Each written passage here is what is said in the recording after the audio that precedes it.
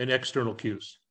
I lean toward external cues. If I were to work with a pitcher on his change, and I have two choices. I can either internally say, move this way, do this, or the way I would do it is I would take my catcher and I would move my catcher back to 70 feet away from home plate. Let's say our young pitcher was throwing his fastball and it was this way, but then when he threw his changeup, he slowed everything down. So I could say to him verbally, you know, you're slowing your hand down on your changeup, so you're losing your deception. The body doesn't really understand verbal cues very well.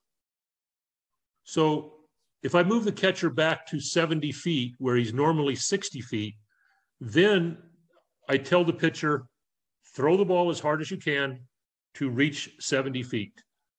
You will see him take his changeup grip, and he has to throw it as hard as he can just to reach the catcher.